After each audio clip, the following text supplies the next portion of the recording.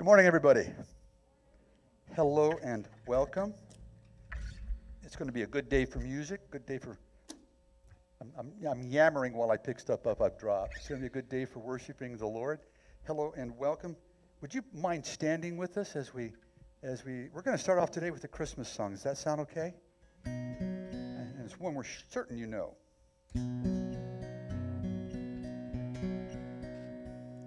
Hark the herald angels sing, glory to the newborn King. Peace on earth and mercy mild, God and sinners reconciled. Joyful all ye nations rise, join the triumph of the skies. With angelic hosts proclaim, Christ is born in Bethlehem. Hark the herald angels sing, glory to the newborn King. Christ my highest heaven adored, Christ the everlasting Lord. Late in time behold him come, offspring of the Virgin's womb. Hail in flesh the Godhead see, hail the incarnate deity, pleased as man with men to dwell. Jesus our Emmanuel. Hark the herald angels sing, glory to the newborn King. Hark the herald angels sing, glory to the newborn King. All right, praise God, and please be seated. Welcome to Cornerstone Church, where our mission is to be a loving family of faith who joyfully responds to God's grace and the power of the Holy Spirit. And it's just so good to see everyone today. As you know, I've been gone for a couple weeks, and what's that saying, that absence makes the heart grow fonder? And I really missed you all, and I'm so grateful that the Rasmussen family can be here and worship together in physical presence with each other as brothers and sisters in Christ. So we got to enjoy the service from home, and so we're grateful for the opportunity to worship online as well. And for those of you who are worshiping online today, we're glad that you're a part of our church today and part of this worship service, and we pray that it'll bring God honor and glory, and we'll praise the coming of our Savior Jesus the Christ this Advent season. A couple things to share. The men are going to have our Bible study this Wednesday. We're going to look at Luke chapter 2. As we're getting close to Christmas, we just thought it'd be appropriate for us to look at that text. And then we'll take a break after this Wednesday until after the New Year, and I think we're going to pick up on Ephesians after the New Year. So we're actually moving to the New Testament after a couple solid years of being in the Old Testament, but looking forward to spending time with the guys this Wednesday morning. PYM Squared is also going by Zoom, and Pastor DJ is kind of doing an impromptu ministry right now, just kind of reaching out to some of the youth, and it's really been beautiful how he's been connecting with people and encouraging them in their faith right now. Some kids are going through some hard times, and it's been really great for him to be an ambassador for Christ to them, so we praise God for that. For the Christmas season, we have a couple really wonderful ministry opportunities, a couple wonderful ways for us to show the love of Christ to people and celebrate Christmas. One of them is the giving tree that we have outside the door that's we're doing in connection with the 4-day movement. I just want to ask DJ to come up here for a minute and just kind of give us some details about what the giving tree is all about. So, good morning, everybody. God bless you. Outside is a tree, and on that tree are some 4-day movement ornaments. And some of you have already taken some of those, and some of you hopefully will be taking some of those. They have descriptions of Christmas gifts that are warranted by some families. So if you have a heart to do that, we have a giving tree out here, and you are to go and to purchase the items and then bring them back in a gift bag, if you would, or in some kind of a bag with the ornament attached to it so we know how to describe the family. And then we'll distribute those next week. So thank you so very much. The last day to get an ornament, I think we extended it through Wednesday. To bring them back, yes. So if you'll get an ornament today, bring the gift back by Wednesday, and they'll be distributed all by Friday in time for Christmas. So thank you very much for anybody that does take an ornament. And for anybody that you know that does need some assistance with Christmas, please come and see us. We've had some other toy donations, and there was a Zumba-thon done, and we were able to raise almost $1,000 with that for gift cards and toys. So please, if you would, if you'd be a part of that, or if you know somebody, please let us know. Thank you. All right, thank you, Pastor DJ.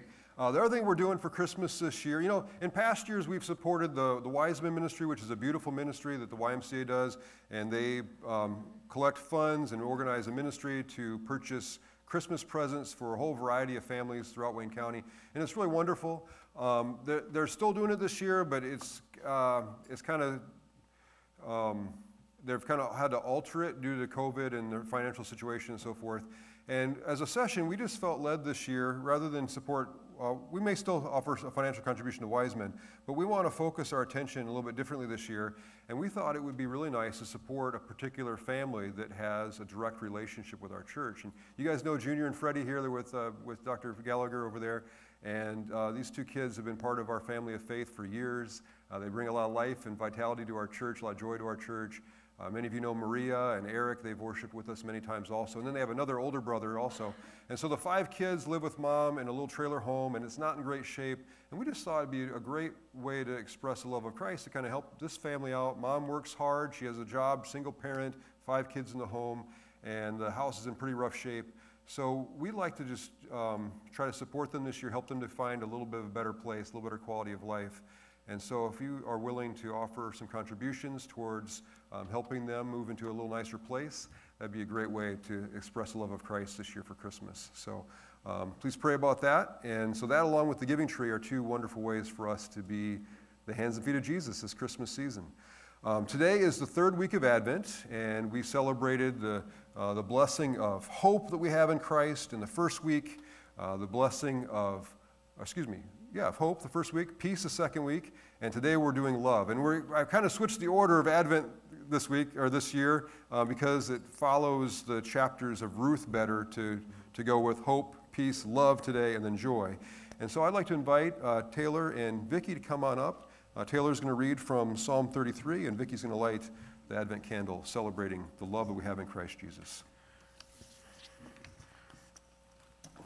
Truly the eye of the Lord is on those who fear him, on those who hope in his steadfast love.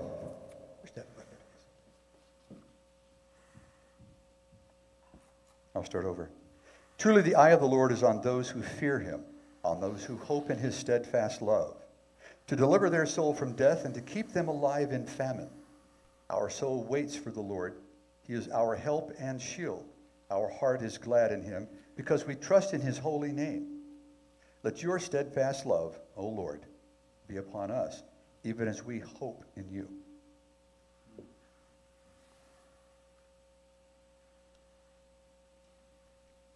Tilt it down.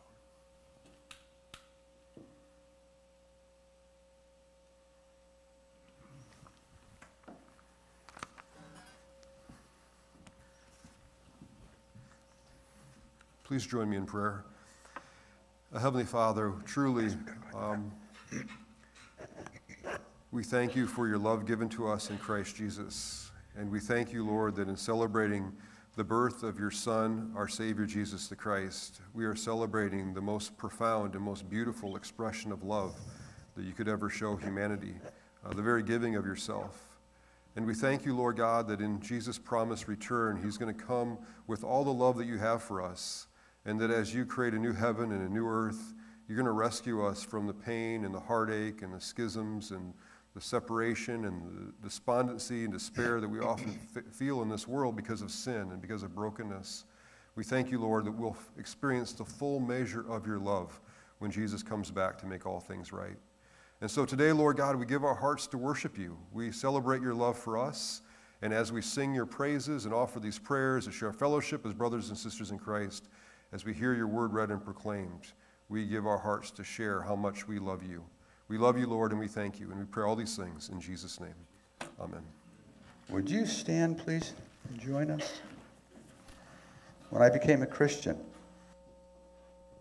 I had the mistaken notion that any song about God or about Jesus was a Christmas song. About our Savior. So this is our Christmas song for now.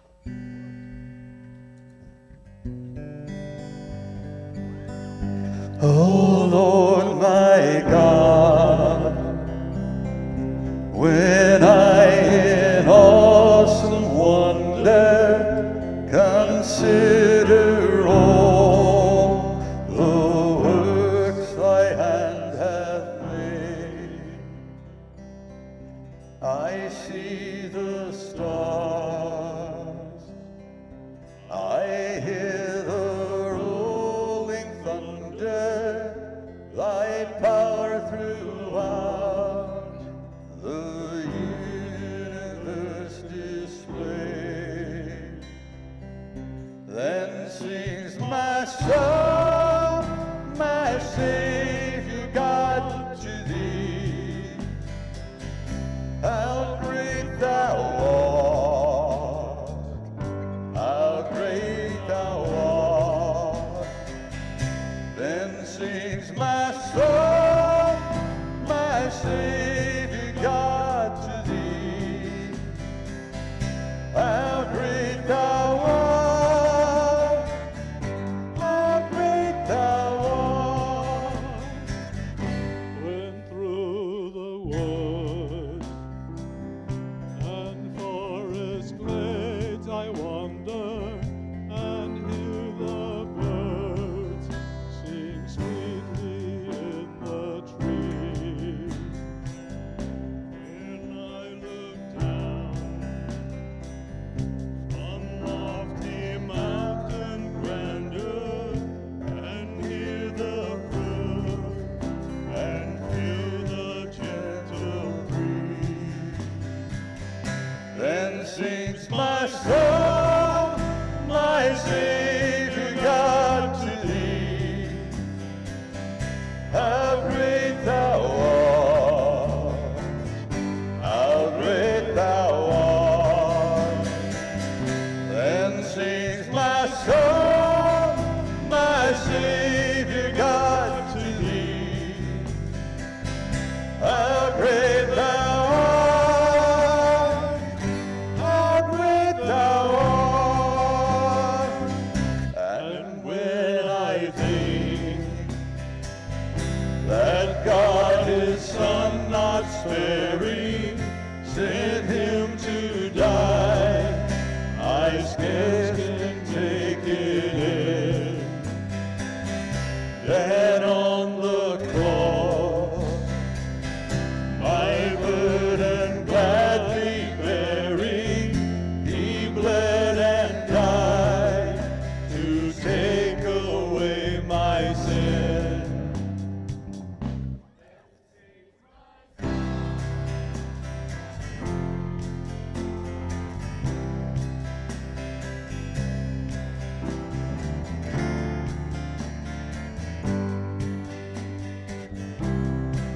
Sing it loud.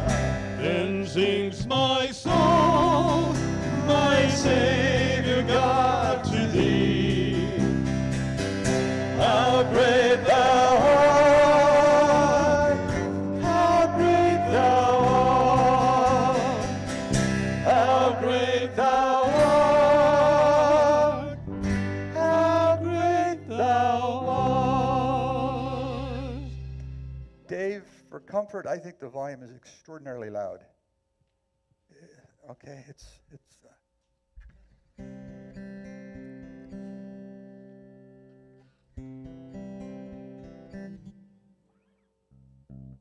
now it's gone.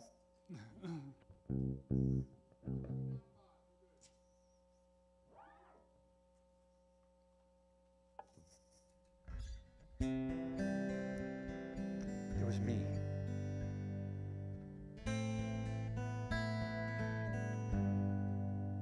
The first Noel, the angels did say, was to certain poor shepherds in fields where they lay, in fields where they cheek on a cold winter's night that was so deep. Noel, Noel, Noel, Noel. Born is the King of Israel. They looked up and saw a star shining in the east beyond them far. And to the earth it gave great light, and so it continued both day and night. Noel, Noel, Noel, Noel. Born is the King of Israel. Then let us all with one accord sing praises to our heavenly Lord, that has in heaven and earth above, and with his blood mankind has bought. Noel, Noel, Noel, Noel. Born is the King of Israel. Noel, Noel, Noel, Noel. Born is the King of Israel.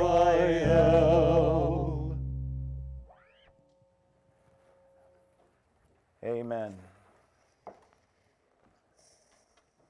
Good morning again, church.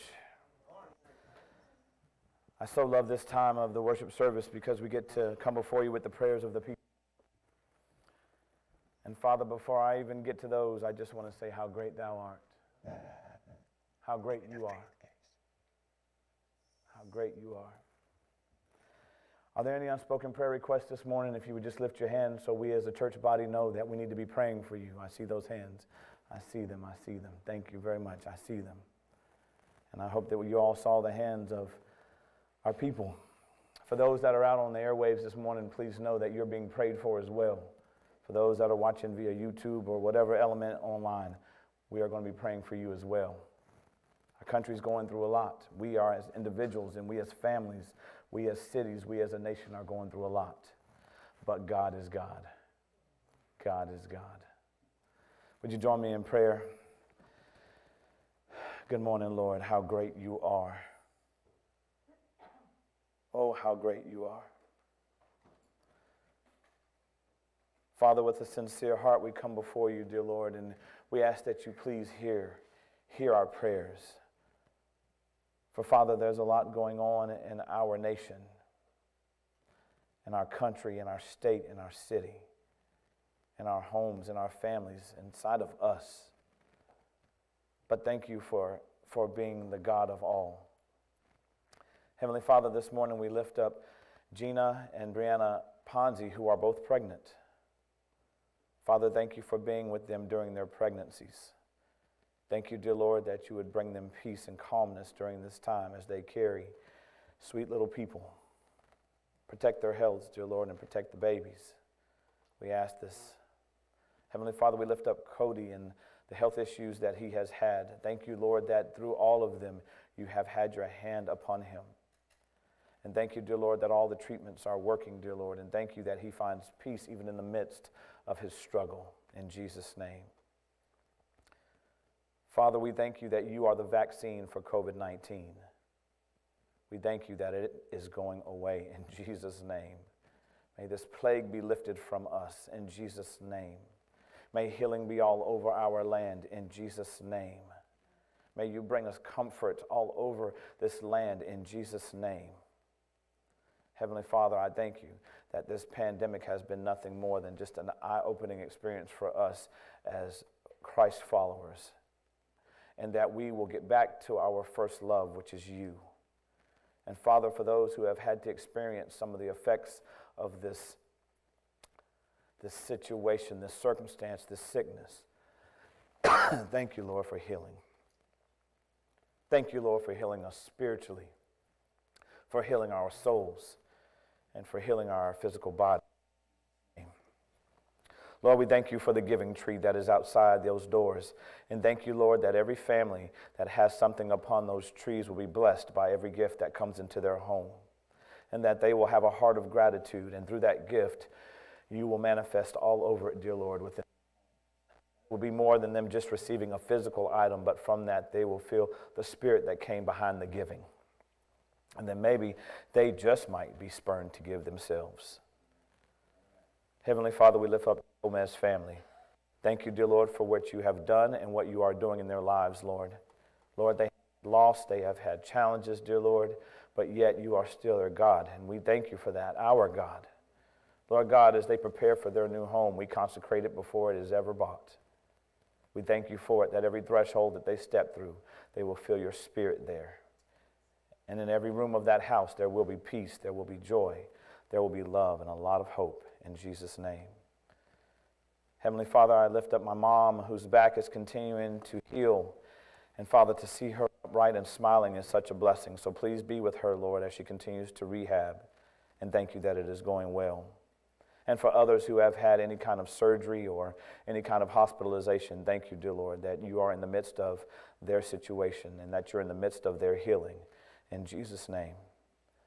Lord, for Kenneth Braswell's niece, Mary, Lord, right, she passed away from cancer, Lord, and so we remember their family right now. In the midst of their mourning, in the midst of their discomfort, in the midst of their tears, we remember them right now. Thank you for being in the midst of that, in Jesus' name. Heavenly Father, for our PYM youth, our PYM squared youth, and you know specifically who it is who lost her birth mother. Lord, heal her heart. Heal her right now, dear Lord, as she just works through some things. And thank you for the guardians that you have placed in her life to be a blessing to her. And Lord God, for our pastor, I would thank you that you continue to heal him day by day. We are very thankful for the word that he will bring forth. Lord God, utilize him, dear Lord, to bring something that will resonate in our hearts, dear Lord. And we thank you for the word that he will bring and that we would hide it in our hearts, that we may not sin against thee. Heavenly Father, I pray that hope and peace and love and joy will reign during this Christmas season. For it's not the toys, it's not the hustle and bustle. You are the reason for the season. We believe what we pray in Jesus' name. Amen.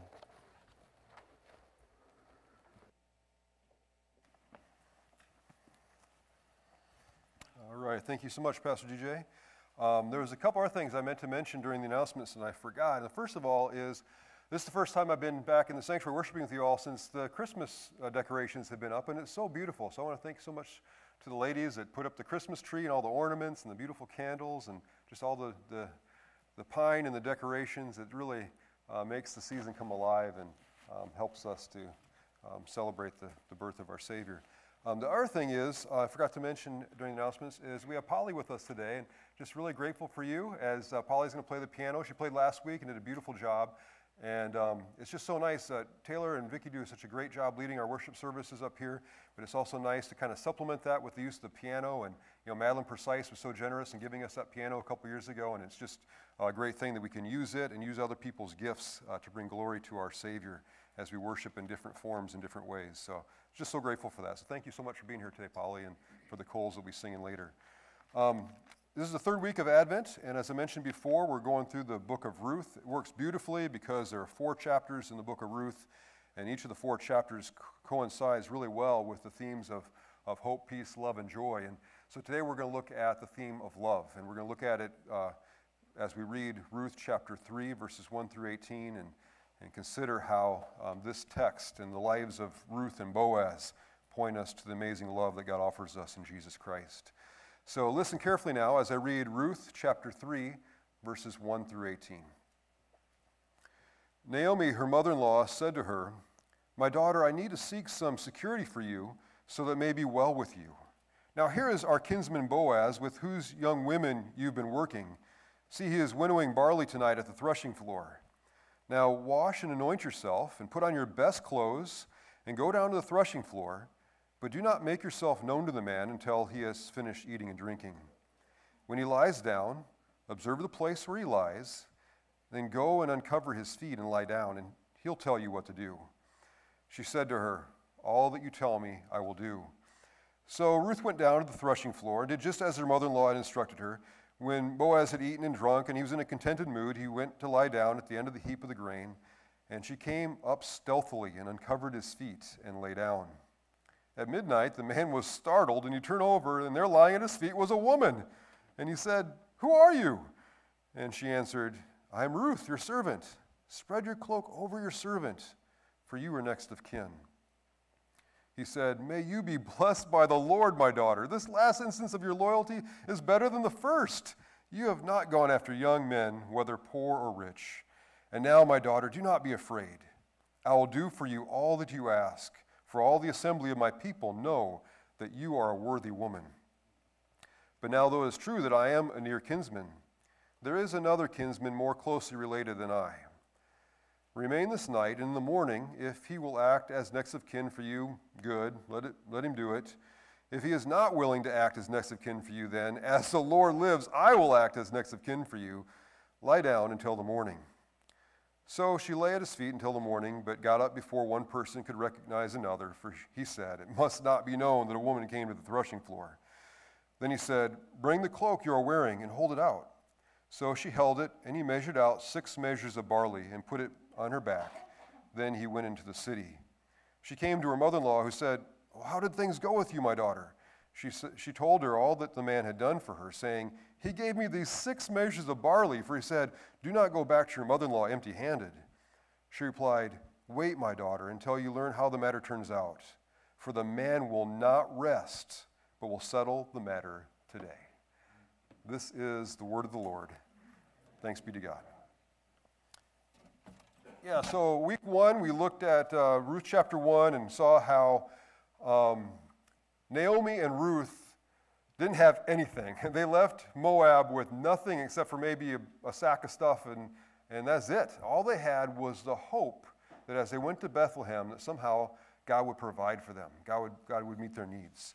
And then in chapter 2, we saw how Boaz was so generous to Ruth and provided a means for her to glean and meet her physical needs. And that took away the anxiety and the fear that they were going to starve to death.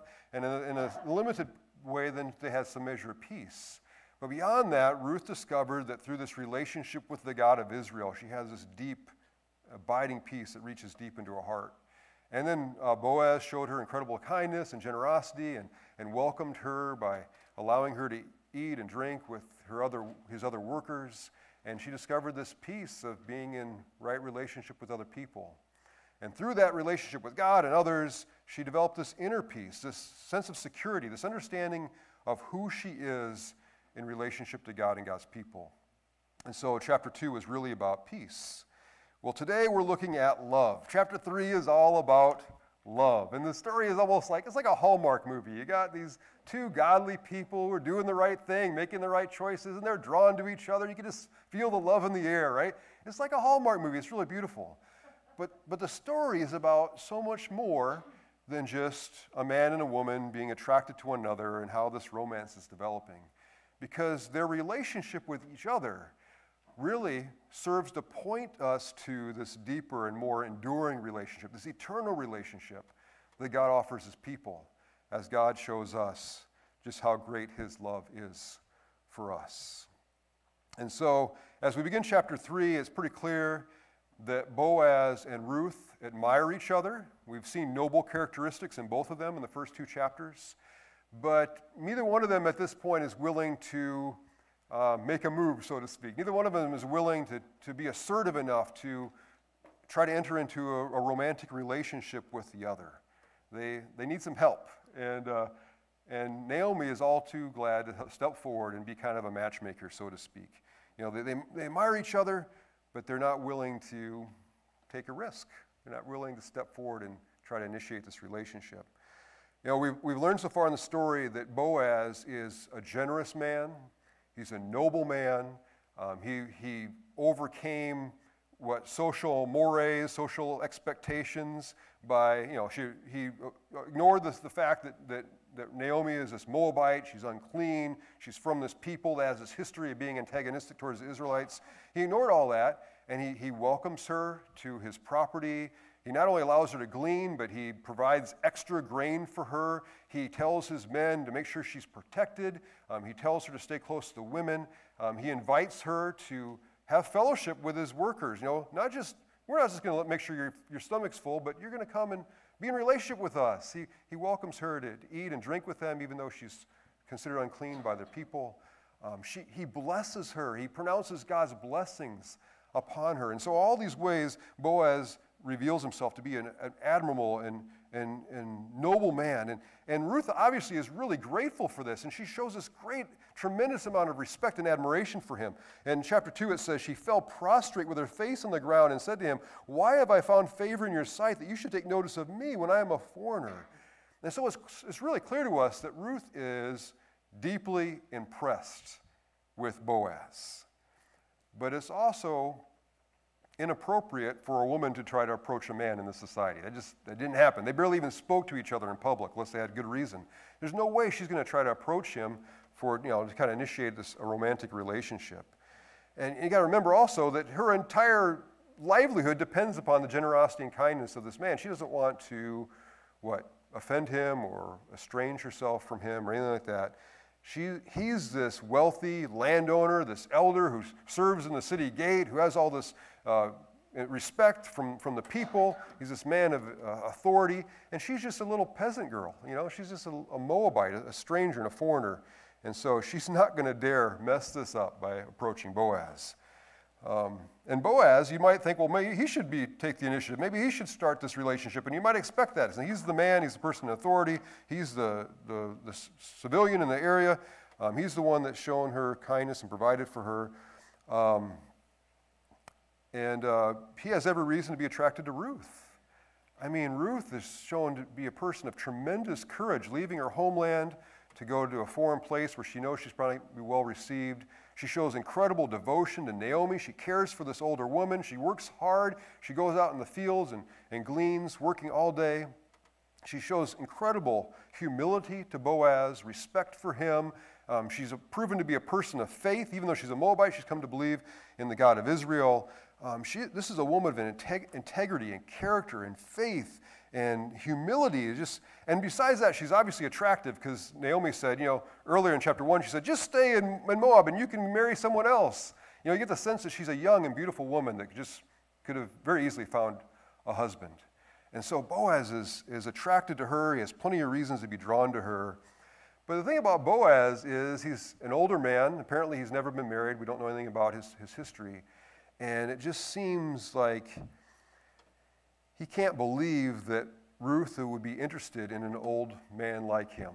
He doesn't want to look like an old fool chasing after this young, beautiful woman.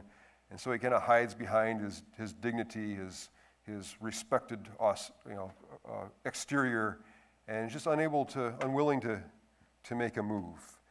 And so Naomi kind of forces their hand. She plays the matchmaker, and she works to bring these two people together. And neither Ruth nor Boaz feel like they're worthy of the other one. And that can really be a characteristic of a beautiful, wonderful relationship between a man and a woman. If the man feels like, I'm just not worthy of her. I can't believe she would want to be with me. And conversely, if the woman feels that way, I can't believe he would want to be with me, and I'm not worthy of him. Assuming that each individual has a healthy perspective of themselves, good self-worth, so they're not beating themselves down. But they just have this feeling, I'm really not worthy of that person. When each person feels that way, that's the makings of a strong, beautiful relationship, with each is humble before the other and just grateful that the other would want to be with them. That's a beautiful thing.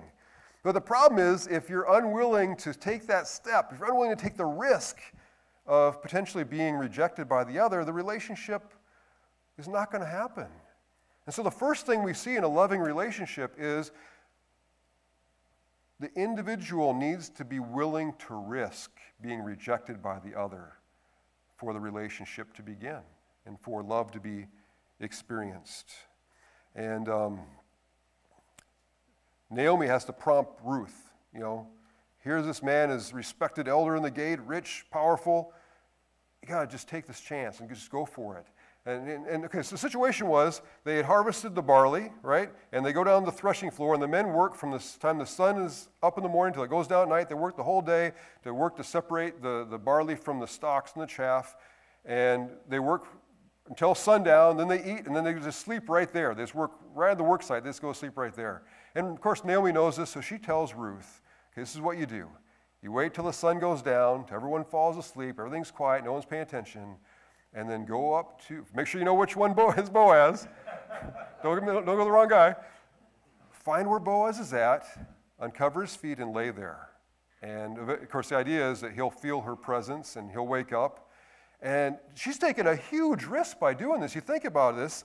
A woman going to a man in the middle of the night, she could be, if she was caught by someone else, that could be seen as a scandalous kind of thing, right? What is she trying to do? Is she trying to seduce this guy? Is she acting like a prostitute? And you remember, she's a Moabite, and the Moabites have a history of seducing the Israelite men, so it would be disastrous if she was caught by someone else. She's taking a huge risk to approach him. But by going at night, assuming no one else sees what's going on, she can approach Boaz in a subtle way, in a humble way. She's not, a woman would never approach a man in this society. She can't do this openly in the daylight where other people would be critical of her and they'd think badly of her. But she can go in the middle of the night, he wakes up, and now it's up to Boaz how he's going to respond. Ruth is basically saying, I'm available. I would love to marry you. But she can't make the first move, so she's making herself available so that he knows. And then she's taking that risk of being rejected, but she's willing to do that for the sake of love. And now it's up to Boaz and how he's going to respond. Ruth boldly comes to Boaz in the middle of the night, and then she has to wait to see what he's going to do, how he's going to respond. Now, there's an interesting little detail in this text where it's strange. It's like, what is going on here when Naomi tells Ruth to uncover his feet? Okay? And this part of the text kind of aggravates me because there are scholars that think this means that something scandalous is going on. There are actually a couple situations in the Bible where the word feet is used as a euphemism to refer to another appendage found uniquely in the male anatomy. And I had a liberal Old Testament professor in seminary who insisted that when Ruth uncovered Boaz's feet, she was uncovering something else, right? And, and basically my Old Testament professor was advocating premarital sex. The women are in a powerless situation, and the only thing they can do is seduce the man, so it's perfectly okay in these circumstances to have a roll in the hay before they're married in order to get him to want to marry her, right? And it just frustrated me that a professor in the Old Testament in my seminary would basically be advocating premarital relationships, and it completely ignores the fact that throughout this text, Boaz is presented as a noble man, as one who loves the Lord. And Ruth also. He says, you are a worthy woman. They do everything with dignity. They do everything with respect. They seek to honor the Lord in their relationship with each other. And then on top of that, after Boaz realizes that Ruth is there and she's been laying at his feet, Boaz says, there is another kinsman more closely related than I. Remain this night, and in the morning, if he will act as kinsman, as next of kin for you, good, let him do it. If not, if he's unwilling to act as next of kin, then as the Lord lives, I will act as next of kin. And so basically Boaz is saying, there's someone who has the right to marry you before I do, and I can't believe that they would take a roll in the hay, and then he's going to say, oh, by the way, there's someone else that should be marrying you, and we'll see what he thinks. I mean, that just doesn't make any sense. So what we get from this, what we should get from this text, is that both Boaz and Ruth seek to honor the Lord first. They love the Lord first, and then their love for their Lord and their desire to honor him instructs and informs how they're going to be in relationship to each other. And so the second thing I pick up from this text is that our love for a man or a woman must first be directed by our love for the Lord. You know, if you seek to love the Lord first and let your love for the Lord and your desire to please God instruct your relationship with your romantic interest, with that man or that woman, then you're gonna live in wisdom. You're gonna have a relationship that's built on a foundation of rock. You're gonna seek to love the other person before yourself.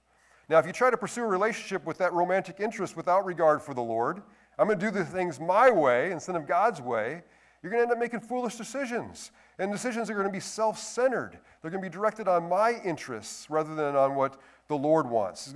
It's a pursuit of self-gratification rather than a pursuit of honoring God. And the result of that is that the relationship is going to be self-centered. It's going to be based on selfishness, and it's not going to be a healthy, strong relationship. And those kinds of relationships often end in disaster. So Boaz and Ruth aren't like that. They're seeking to honor the Lord first. And what comes out of that is a desire to comfort and protect and provide for the other. And so when Ruth is at Boaz's feet, Boaz is startled. She says, "I'm Ruth." And what does she say? "Put your cloak over me." And by putting his cloak over her, it's a symbolic gesture. I mean, he's obviously keeping her warm, physically warm, and showing some love and compassion for her. But beyond that, it's a symbolic gesture saying, I'm going to comfort you, I'm going to protect you, I'm going to provide for you. Let me make the arrangements. I got to talk to this other guy that first has legal rights to be your kinsman redeemer, but I'm going to do this, I'm going to pursue this so I can meet your needs. And Ruth, on the other hand, she wants to comfort Boaz, this older man who's never been married, who's been all alone. She wants to comfort him and love him. She wants to provide for him with a child, with an heir. And so they seek to meet one another's needs. Now, I feel like I should explain kind of the details of what's going on a little bit here first, before I go any further. So remember, Naomi was married to Elimelech. Elimelech died. They had 2 sons. Both the sons died. Now remember, for the people of Israel, the promised land was given to the nation, and it was like subdivided among the clans and among the families, and each particular family had their own piece of land. But now, because Naomi is a widow with no husband and no sons, and no children, there's no one to legally assume the property that belonged to Elimelech. And because Elimelech doesn't have any children, there's no one to inherit the land, there's no one to carry on his name. And so what the Israelites did in response to situations like that was the next closest living relative had the responsibility, the legal responsibility, to assume ownership of the land, and then they were to, to make sure that the women were taken care of and they weren't just neglected, they weren't just abandoned, they were kind of inherited along with the land. And so the nearest relative was to inherit the land, provide for Naomi as an older widow, but then also because Ruth is this younger woman that doesn't have any children, he's essentially to marry her and to provide children through Ruth so that the land would continue to belong to Elimelech's line. Elimelech's name would be carried on, and his family would continue to own the land for an indefinite period of time. Now, so the nearest of kin has the first right to do this. He's supposed to do it, but if he decides to neglect his duties or to pass it on to the next person, Boaz is the next in line. And Boaz is the one who's eager to marry Ruth. And he's eager to take on this responsibility of caring for Naomi and continuing Elimelech's line. And so the fourth point we see in this text is that when we love someone, we enthusiastically pursue that love. We've already seen how enthusiastically Ruth pursued Boaz by risking humiliation, risking her reputation, by going to the threshing floor and laying at his feet and just offering herself in this just really beautifully humble way. We saw how she pursued him. Now we're going to see in chapter 4 how how Boaz so enthusiastically pursues Ruth. As soon as the sun goes up, bam, he's out running from the threshing floor. He's going to the city gate. He's going to gather 10 elders to make this a legal transaction. He's going to talk to the nearest of kin to persuade him so that he can be the one who marries Ruth. And what we see from this is that when you love someone, you enthusiastically pursue that person, pursue that relationship. And the text ends with Naomi telling Ruth, "Wait, my daughter, until you learn how the matter turns out, for the man will not rest, but will settle the matter today." Boaz is going to get the girl. He is determined. And so again, this is a beautiful story. It's a Hallmark kind of story where there's this warm, good feeling story about how this woman and this man love each other. But it's so much deeper than that because it points us to many of the ways that God loves us, that Jesus loves us. The first point I made in the text was that love requires the risk of being rejected, right? Ruth risked being rejected by going to the threshing floor and potentially humiliating herself, or having Boaz just say, I don't want you. Boaz risks rejection by going to the city gate and publicly declaring he wants to marry Ruth in front of these 10 elders and the people of the city, and the next of kin could have said, no, I want her, and then he would have been heartbroken. He risked that for the sake of this relationship. But what do we see in God? God is an incredible, astounding thing where the creator of the universe, who's up there in the kingdom of heaven, chose to come down to us in the person of Jesus Christ.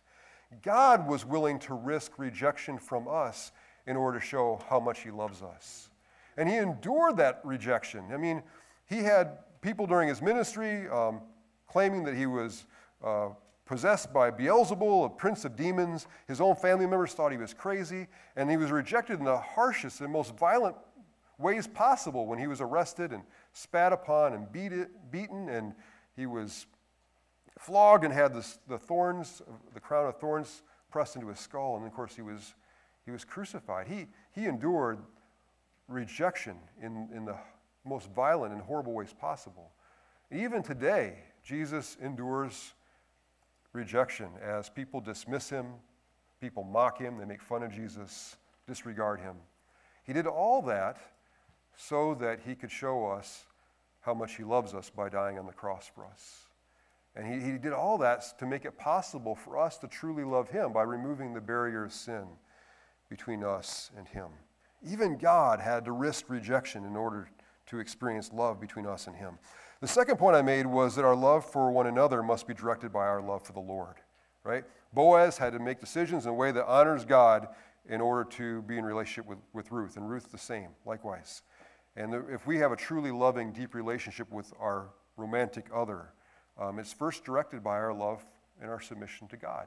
And that's even true of Jesus. Jesus couldn't just come into the world and love us however he chose, the way he wanted to do it. He had to submit his will to the Father. And remember, at the beginning of his earthly ministry, he was tempted by the devil, right? And one of the temptations the devil gave him was, if you bow before me, I'll give you all the kingdoms of the earth. And it had been so easy for Jesus to say, yeah, I want to be in control. I want to have power. I want to be the king of all the world. And then he could justify it by saying, well, I'm in power now. I can bless my people however I want. I can show them from this position of power, I can love my people however I choose. And even when the nation of Israel saw the miracles Jesus was performing, what did they want to do? They wanted to make him king by force. And Jesus had to run away because, again, he could have been made the king. And from a position of power, he could have justified that by saying, I can love my people and give them whatever they need. I can make sure that everything they have, everything they need, they have.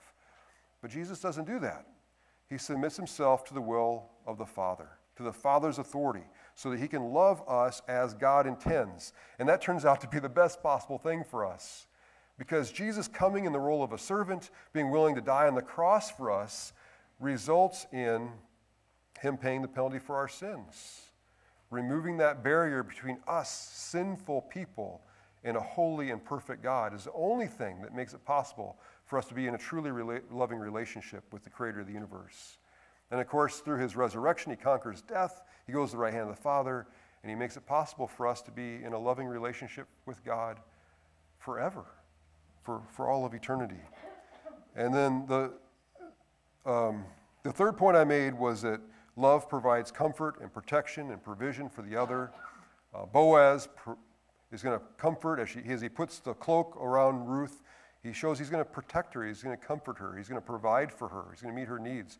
Ruth, on the other hand, she wants to comfort Boaz in his older age as he's been without a relationship. He's been alone. She wants to provide a child for him. And they love each other in this way. And the same is true of God, the way he loves us. He comforts us through the work of the Holy Spirit. He comforts us through forgiving us and accepting us in spite of our sin. He protects us from the evil one, right?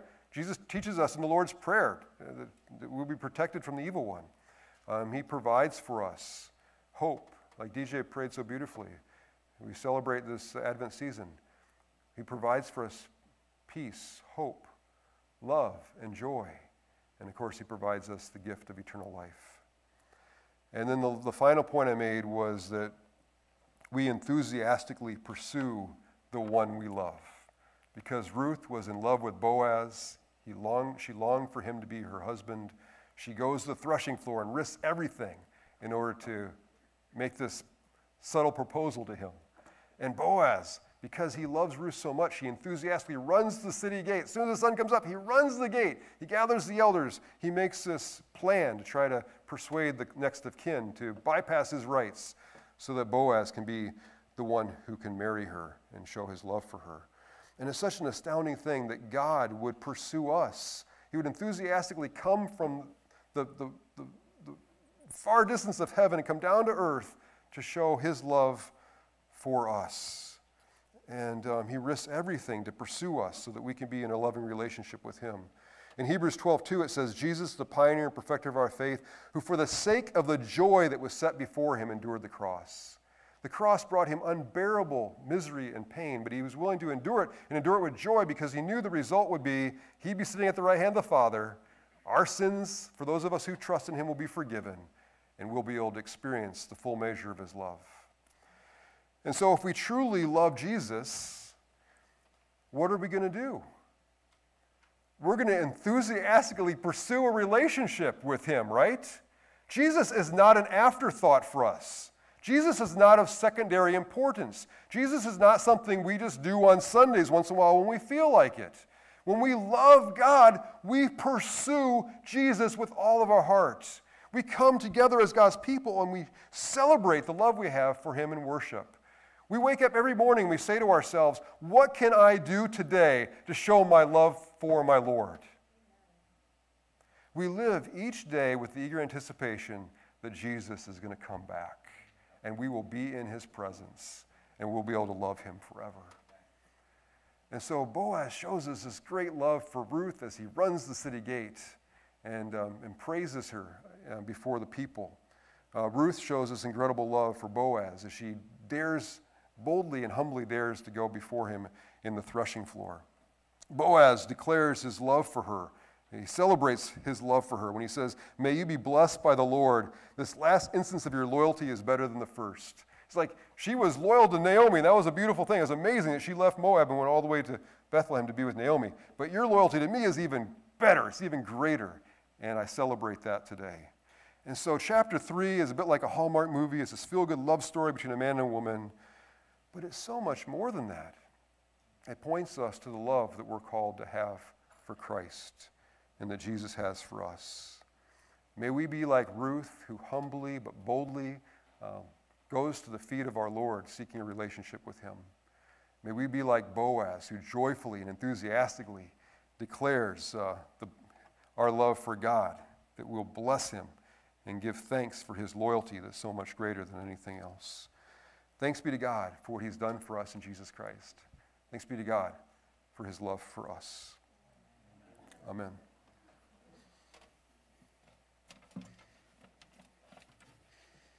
Our offering text for today is from Luke chapter 11. And we see in this text how Jesus, he criticizes the Pharisees, but in so doing, he gives us instruction about the way we should give our offerings to the Lord. Jesus says, woe to you, Pharisees, for you tithe mint and rue and herbs of all kinds, and neglect justice and the love of God. It is these you ought to have practiced without neglecting the others. So Jesus said, you ought to tithe, that's something you should do, but do it in a way that you're practicing justice and you're celebrating the love of God. So may we give generously today of our tithes and offerings, and may it be expression of the love we have for our Lord.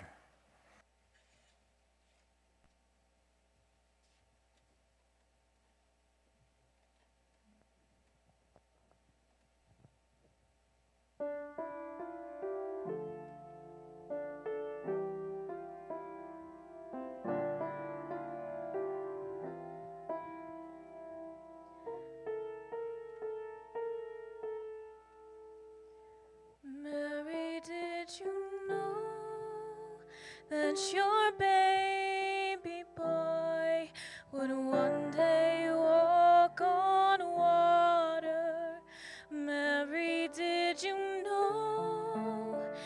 that your baby boy would save our sons and daughters.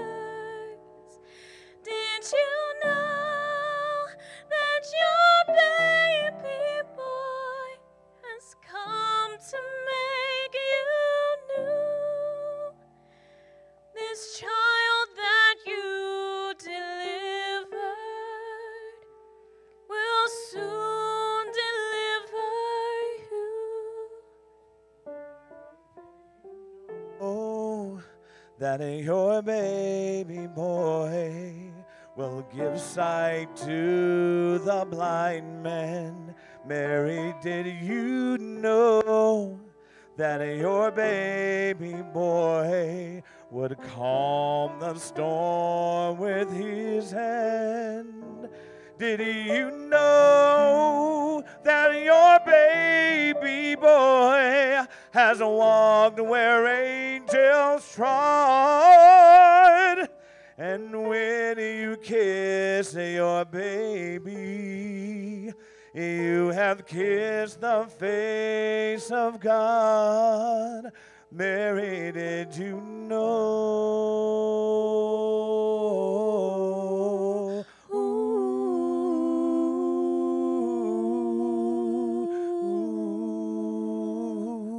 The blind will see, the deaf will hear, the dead will live again.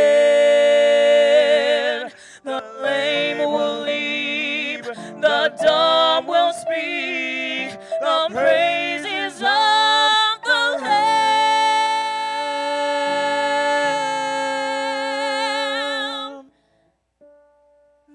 Mary, did you know that your baby boy is Lord of all creation? Mary, did you know that your baby boy will one day rule the nations? Did you know that your baby boy was heaven's perfect lamb? The sleeping child you're holding is the great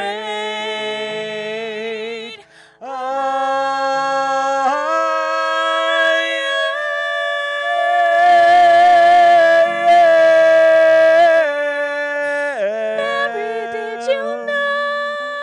Mary, did you know? Mary, did you know? Oh, Mary, Did you know? Amen.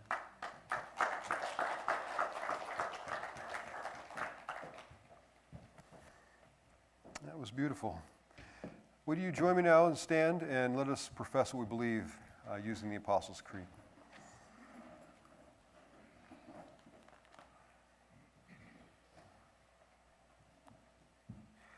I believe in God the Father Almighty, maker of heaven and earth, and in Jesus Christ, his only Son, our Lord, who was conceived by the Holy Spirit, born of the Virgin Mary, suffered under Pontius Pilate, was crucified, dead, and buried. He descended into hell. The third day he rose again from the dead. He ascended into heaven and sits on the right hand of God the Father Almighty. He shall come again to judge the living and the dead. I believe in the Holy Spirit, the Holy Catholic Church, the communion of saints, the forgiveness of sins, the resurrection of the body, and the life everlasting. Amen. As we go from this place today, may we just go remembering and celebrating the incredible love that God has shown us in Jesus Christ.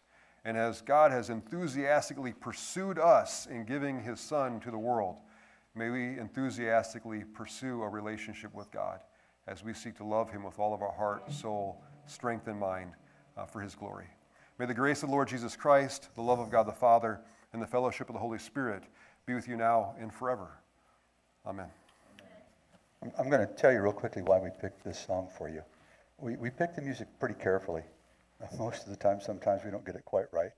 But this song is a very important song because this year has been a very hard year for everybody in this country.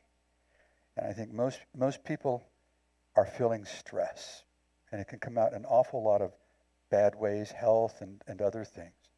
But it's important to know that we've got a Redeemer, especially at this time of the year.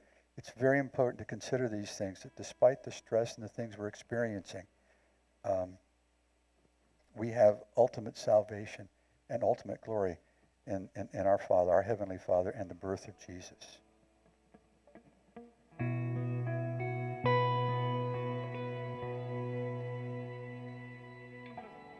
Do you feel the world is broken? We do. Do you feel the shadows deepen? We do. But do you know that all the dark won't stop the light from getting through? We do.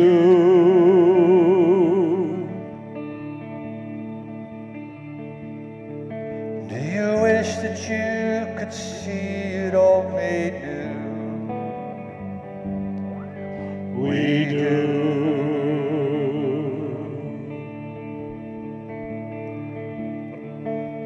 Is all creation groaning? It is. Is a new creation coming? It is.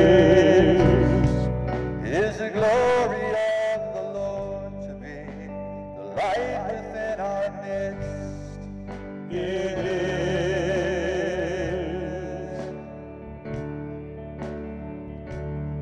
And is it good that we remind ourselves of this? It is.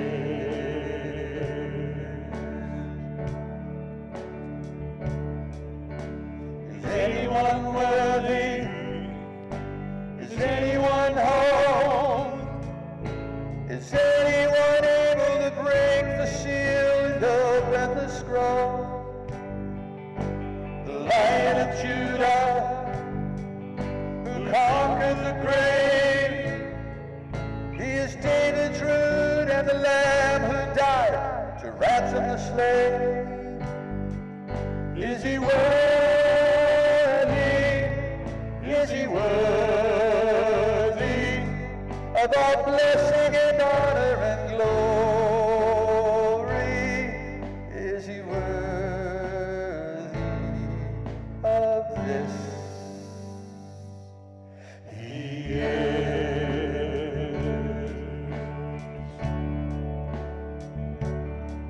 And does the Father truly love us? He does. And does the Spirit move among us? He does. And does Jesus, our Messiah, hold forever those he loves? He does.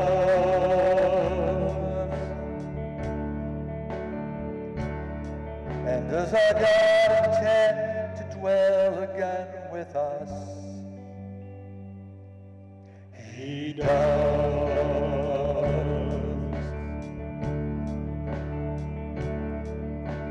Is anyone worthy?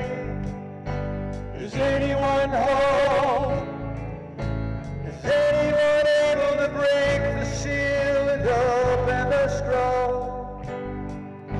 The Lion of Judah, who conquered the grave, he is David's root and the Lamb who died to ransom the slave.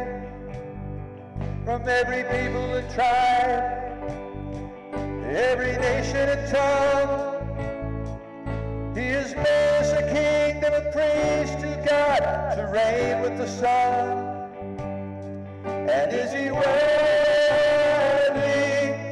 Is he worthy of all blessing and honor and glory?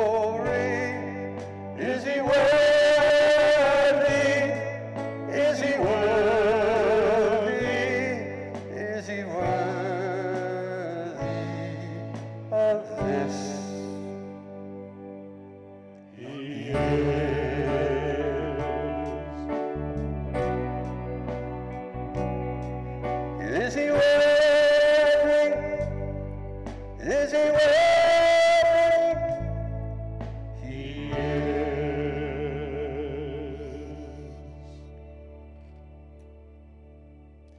peace, Cornerstone.